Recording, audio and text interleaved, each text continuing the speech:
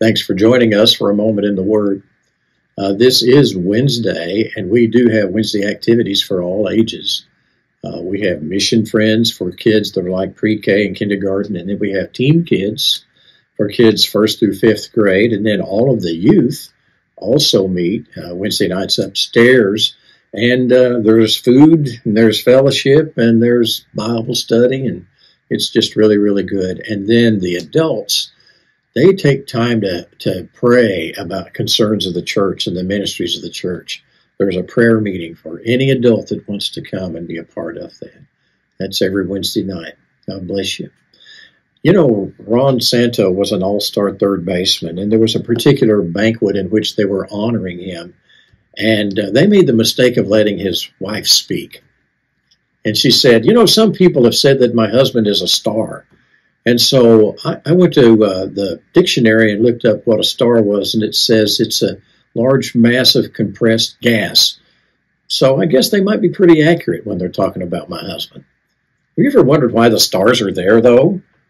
I mean, there's just trillions and trillions of stars, and the better our telescopes get, the more we find out that what we thought was a star was an entire galaxy.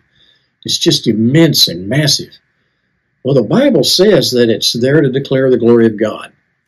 I want to take today and then the next 2 days and talk about Psalm chapter 8.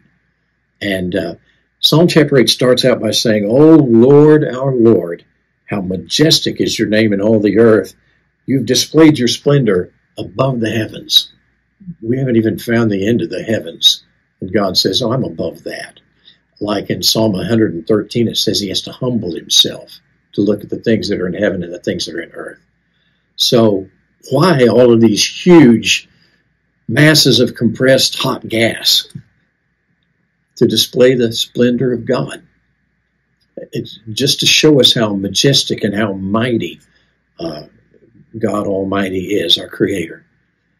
There was a song that when I was a sophomore in high school, I was in a little group of 8 youth that sang at the fairgrounds and things like that. And one of the songs started out, "Don't you wonder why the stars are in the sky? They're telling you and I of the glory of God.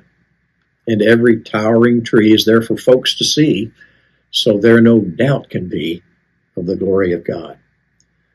It's good for us to go outside every once in a while and just look at all of the magnificent artwork of God Almighty and take some time to praise the artist. God bless you real good. I'm done.